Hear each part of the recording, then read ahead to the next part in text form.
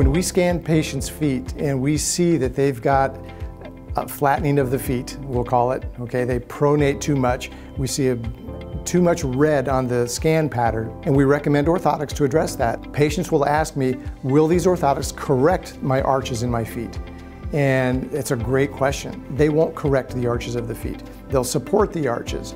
The thing that creates the arches is the plantar fascia, and it's a ligamentous spring basically in the bottom of the foot.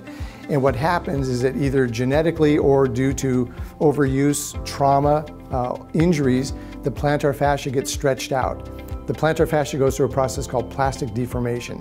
And when it stretches, it doesn't spring back. So we lose the integrity of the spring mechanism in the plantar fascia. That's why we have to wear orthotics basically forever if we want to maintain the function and the structure of the three arches of each foot. It's a common question. A lot of patients want to know, and that's the reason that we need to wear them basically forever.